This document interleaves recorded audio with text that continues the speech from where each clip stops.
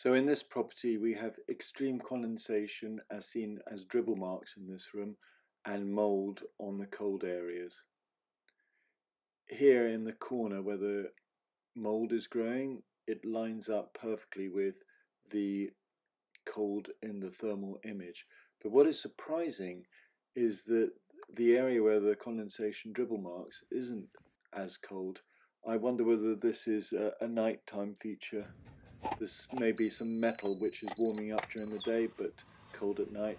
Here in the lintel there is some metal probably deep down, but mainly on the corner where there's plaster is beading. I'm opening the window up here on the window lock. Every room should have some ventilation.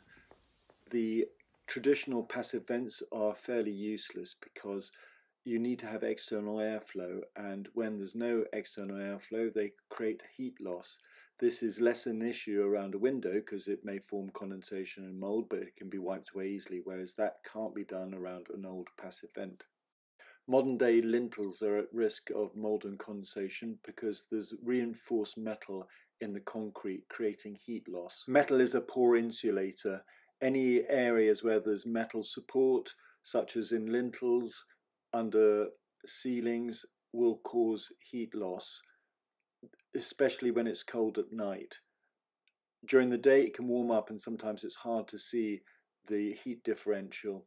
The issue with heat loss is that it increases surface relative humidity, because relative humidity is a function of both temperature and of vapor measured as dew point.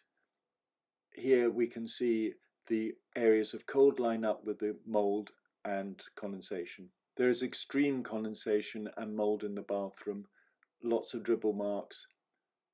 It's normal for a bathroom to be slightly damp, especially with modern hot showers. This bathroom, the ventilation system wasn't working properly.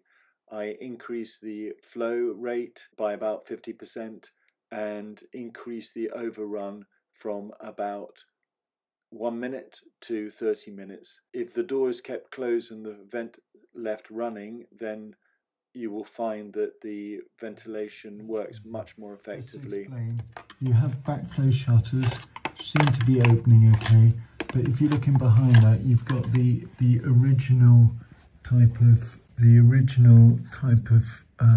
vent that unfortunately they restrict airflow, but keep an eye on that. I tested the flow rate with an anemometer and found that I've got the 15 litres a second required under building regulation, so an increase of about 50% flow rate. The best way to tell if my methods are working is to use a damp meter such as a Doctor meter, radio frequency meter in the same place and measure it weekly to see whether the dampness is dropping. So what I want to do is find somewhere to then just measure weekly and take a note. You'll find that the numbers go up and down, but the idea is that over time they will come down. So if you find the same spot,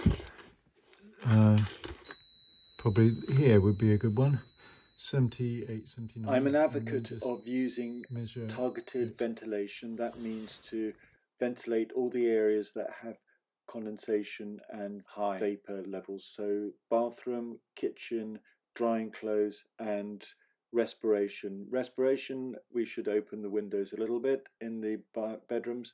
Drying clothes, you should use a dehumidifier. Ideally you should dry outside, but clearly that's not always going to be possible. The dehumidifier should be at least 20 litres a day. That's based on humid environments such as Hong Kong, but in the UK you can probably get about 6 litres out per day.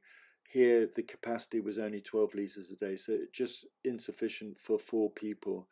We also looked at the external render to see if there was any possibility of rainwater getting through, but there were no signs and there are no internal brown stains that accompany penetrating damp. Property has render cracks. Well, firstly you'll see the crack on the outside, but the dampness on the inside will be brown because of the staining as it comes through. So, and you don't have that, and the pebble dash looks in really good order.